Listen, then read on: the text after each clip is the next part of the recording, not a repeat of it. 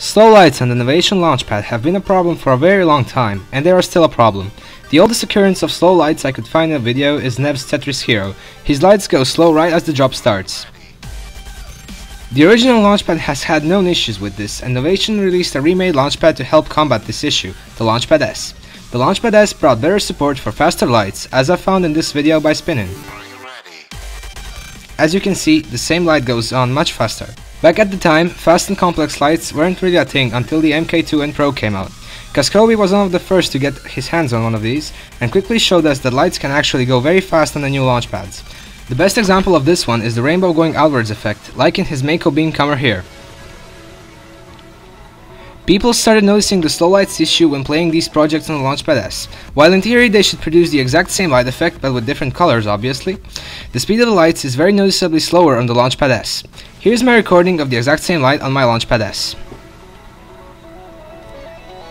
So why does this happen? Did Novation just simply not make the Launchpad S fast enough when they were fixing up the mistake in the original? Unfortunately, this is not true. Novation have made the S work perfect with fast lights under the right circumstances. I've suffered from this issue myself and always thought it is just meant to be like that, until I stumbled upon this video by Big Mango Gaming on YouTube, which showed me that the Launchpad S can in fact display all the fast lights, even though it cannot display all of the MK2 and Pro's colors. I immediately questioned how this user got fast lights like this onto his video. I posted a question in the Facebook group. People replied with, "I wish I knew, same problem," and some others suggested a faster CPU. Now, I know you're going to say that this is a project for the Launchpad Pro and it isn't expected to work on the S, right? Well, no, you can see the exact same issue happen in Ultimod's Make It Bundem cover, which is made for the Launchpad S. As you can see in Ultimod's video, you can see the lights are all working fine as intended, but running it on my machine like this causes the lights to become slow. So it's not an issue with the project file being made for the Launchpad Pro. This is an issue which has been around since the Launchpad S came out, but it hasn't really been noticed up until now. I've done some research and noticed that both Kobe and Ultimod use a Mac for their Launchpads instead of a regular PC. So I asked myself, is there a difference with using a Mac against using a Windows machine? Fairly quickly, I was able to set up a Hackintosh, as I don't own a real Mac. A Hackintosh is an install of macOS X on non-Apple hardware. macOS X wasn't intended to run on anything other than Apple hardware, so it can be a bit tricky to set up, but I managed to get it working. I loaded up Ableton and tried playing the lights, and this is what I got. Surprisingly, the speed of the lights were as they were intended to run.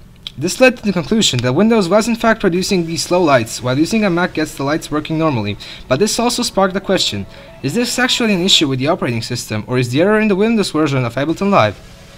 To test this, I decided to look for other ways to utilize the lights on the Launchpad and see how the lights would behave like this. The best thing I was able to do was create a Python script which made an effect play across the Launchpad fairly quickly with the help of R.J. Munro's PyLaunchpad library. Python is cross-platform, so the exact same code will run under both Windows and macOS X with no modifications. You can download the source code of what I used to test for the issue and see how your Launchpad behaves using it. It only works for the original and S versions, though. What the code does is flicker the entire Launchpad from red to green and back as fast as possible.